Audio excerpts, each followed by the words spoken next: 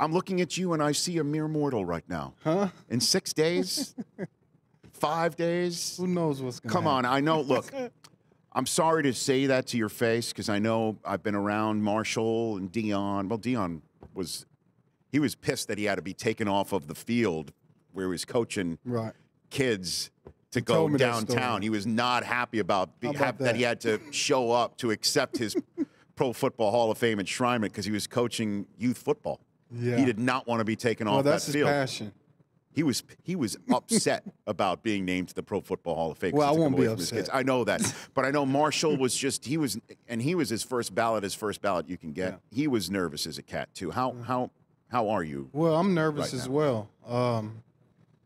You know, because you never know for sure. I mean, you know, people speculate obviously, but man, it's the Hall of Fame, right? I mean, geez, I can't imagine that feeling of getting the knock at the door, as a lot of people have said. Yes. But also, the main reason is our colleague Terrell Davis is also a finalist. Kurt too. You know, Kurt as well. But Terrell is a running back.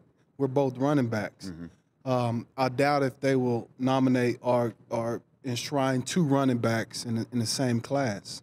That'd be. I think they should not even look at that sort of metric. It's if you deserve it, you should go in. And if it's 3 running backs, then so be it. There's just an incredible number of people who are obviously deserving of it. What would it mean for you to hear your name called in that regard here in the state of Texas? Oh, wow. This is where it started, Rich.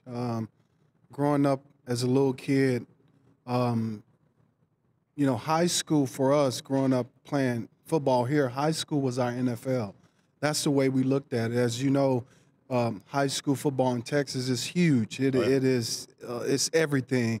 The town totally shuts down on Friday nights, and everybody goes to the football games. So growing up, watching my older cousins, you know, older brothers playing football, I couldn't wait to get to high school because I felt like that was the NFL. If I was able to make a varsity team in Texas, then I had made it. That's the way I felt. Mm-hmm. You know, now to be retired and up for the Pro Football Hall of Fame, but to be able to possibly be nominated and go in back in my home state, I mean, it's surreal because my family is here. They all get to see me go in and, you know, receive the news. If it happens, it's going to be a great feeling. How many are here? How many are going to be here this weekend? I'm not sure yet. We'll see. You got still people who are still. Oh yeah. Yeah, I mean, I'm assuming at least Give me 15, a round number. 15? At least 15, 20.